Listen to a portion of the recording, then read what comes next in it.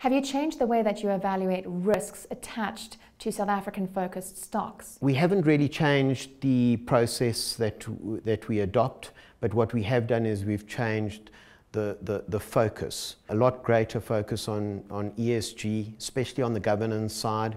We think that boards have been, the quality of boards and management teams have been questionable in the last while, and especially if you look at management teams.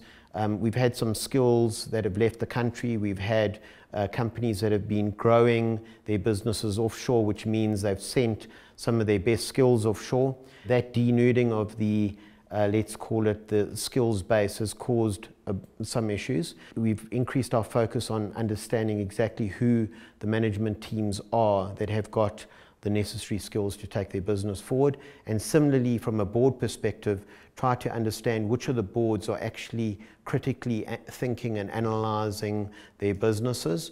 And then in terms of other financial dynamics, let's call it, we apply more focus to companies where there's, let's say, rising debt levels. We really focus on companies that are able to generate the cash to bring that risk down, and also looking for companies where the margin for error in the business is sufficient to give us the ability to ensure that, the capital of our investors is always protected, and obviously where we can grow it, that's our focus.